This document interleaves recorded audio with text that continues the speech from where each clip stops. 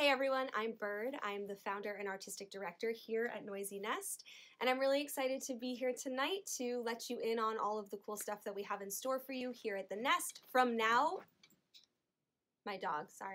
from now until the end of July. The first thing is that the Play Readers is coming back. Thank goodness. I've missed it so much. I've missed hosting all of you incredible people here at the Nest.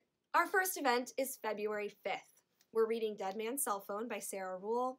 To RSVP for that event and to see every other event we have for the Play Readers from now until the end of July, go on to noisynest.com/theplayreaders and have fun RSVPing to all the ones you want to come to.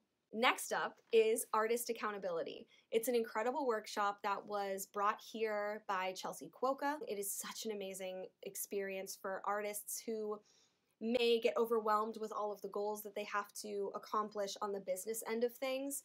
And it teaches you to not get bogged down by all of that stuff and to let it inspire your creative growth in the long run. We have 2 spots still available for February's session. If you are interested in joining up for February or just want to learn more about artist accountability, go on to noisynest.com/AA. You can learn all about it there. If you have any questions at all, you can email us at accountability@noisynest.com. The last announcement I have for tonight is the first staged reading of our 2020 staged reading series. We are doing Smoke by Kim Davis. Holly Hubble is directing.